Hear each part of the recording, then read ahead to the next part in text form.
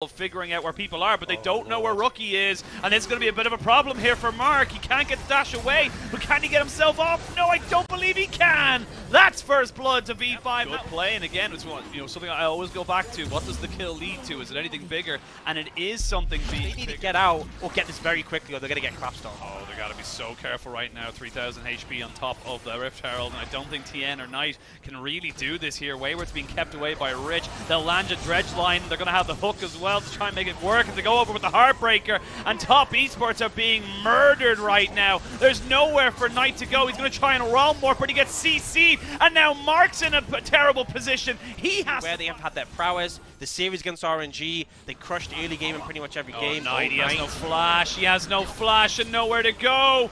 Oh, the Trundle pillar was huge there. It just about gets the right amount of CC. They have to use the Subjugate as well, but like, you've used a flash there from Rich, absolutely fair, but you haven't used any of your big ultimates. You still have the Hero's Entrance and the Gnarls. But there's a cost, right? Rich roams down to make that play work. He's going to lose out on the cess advantage he had. He's going to lose a plate. So, as much as I like the play, I like when top laners have the opportunity to roam down and look for a mid gank.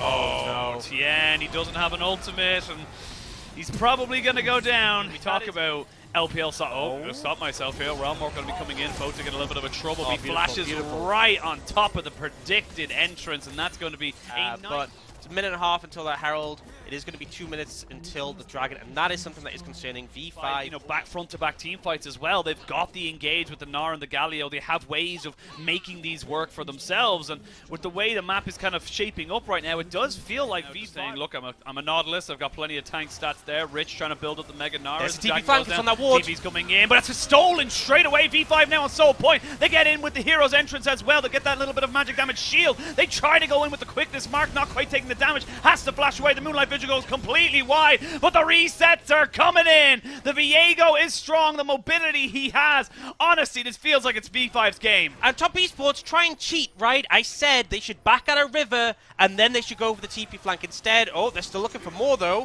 PB God goes a little bit too far forward, but does have the stasis to keep himself alive. There's the Slicing Maelstrom, but it's not really doing much. These massive health bars, they have a Realm Warp, but can they get people out? They can only get one, and there's no tower there for Knight. He's not got flash either, and they're going to keep pushing forward. They're going to keep getting the advantages, keep getting the kills. Top Esports are routed. Yeah, crushed in that fight. A 4,000 gold lead, 4v5, 3 dragons in hand, and they're looking to push and continue that momentum. Top Esports made some criminal errors there and are getting punished for it. Rich looking. Yeah, he still has the ultimate, and there's no flash, no ult. Oh my god, it's a disaster for Top Esports. That's putting it lightly. Yeah, it's going from bad to worse. Honestly, it feels like, V5 did a fantastic job using this pressure from Rich, moving Photic over when the wave. And yes, it's a Cloud Soul. It's not the most impactful in the game ever. However, it does lead to a much earlier Elder Drake. Yeah, and that's as I said, I don't think Cloud Soul is super impactful for V5. The movement speed is nice, but it's not exactly a game changer. Take whatever stats you can. Yeah, and ultimately it's objective that you can take. So Top Esports, you can't just be accepting that you're going to take this fight lying down, because you're just going to lose. They will get on top of Wayward. He pops the Slicing Maelstrom, but it did literally. Highlighting for this team, they do lose mid-tier 1. We'll see if Top Esports, they should just be able to get out of this situation. Oh dear, Knight. Sorry, sweet prince, you shall be falling down and shall not be coming back here. He will try and maybe just run away. He is very tanky. There's not a huge amount of CC, but there is enough to stop him from getting that. And it took a while as there was farm advantage he has.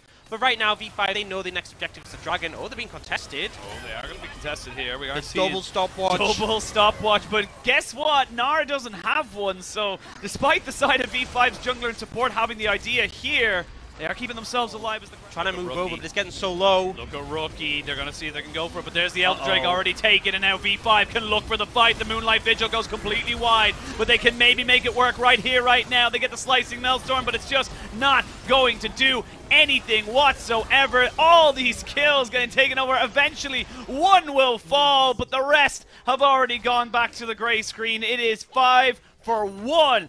V5 decimate Top Esports in Game 1. If the goal difference wasn't enough, if the soul as well wasn't enough, then absolutely the Elder was. And honestly, I'm a little bit confused why Top Esports was so slow approaching. Should have used the Realm of Asia to get the vision, should have tried to get sights on the Dragon sooner, but ultimately, it's a rough game for Top Esports, and V5 come out from a dominant game 1. Yeah, this was just straight up V5 from minute 1 all the way up now to just under minute 30. Absolute domination, and honestly, this is the scary V5 we talked about.